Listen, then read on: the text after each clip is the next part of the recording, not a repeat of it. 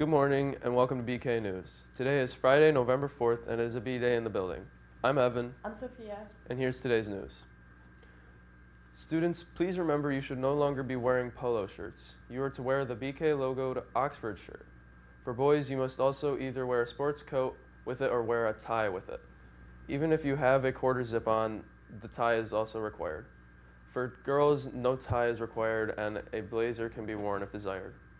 Our new Student Community Service log application, MobileSurf, is up and running. Each BK student was sent an invitation to their school email to create a login. It takes just a few minutes and then you are good to go to log all your service hours. You can even attach a photo and location.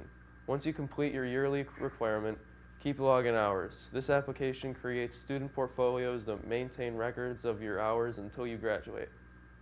Also, please look under the feature opportunities on the drop-down menu. You can sign up for volunteer events as we are notified of them. Currently, we have a sign up for this weekend's Rotary Pasta Dinner. See Ms. Steffen with questions. House tokens from October have been counted and the results from Halloween house competition have been calculated. Here are the house standing.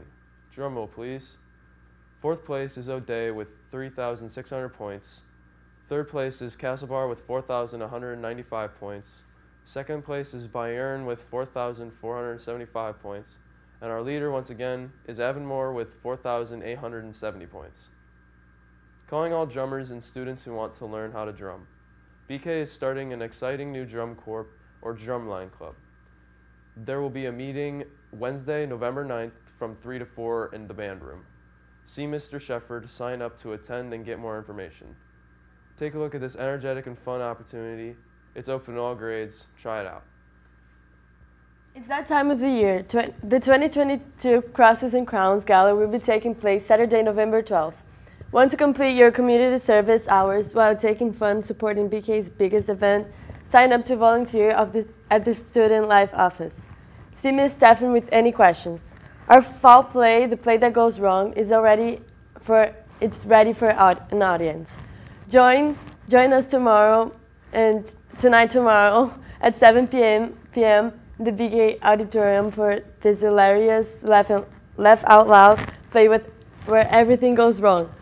Tickets are only $7 and can be purchased at the door at the night of the show. See Ms. Steffen with any questions. The Play That Goes Wrong is about this acting troupe who is trying to put together like a murder mystery taking place in the 1920s. And everything that could go wrong does go wrong. Sets fall down, people get hit in the face with a door. People forget their lines. Missing their cues, and nothing is going as it should. I think people should come see the show because it's honestly a really funny and great show that's been really, I think, well done. It's been like a blast making it and like performing it. It's way funnier than any show, probably than like the other shows Carney's done in the past. It's got a lot of unexpected twists and turns, both intentional and unintentional. So the show is on November 4th and November 5th, Friday and Saturday. At 7 p.m. and you can get tickets at the door for $7.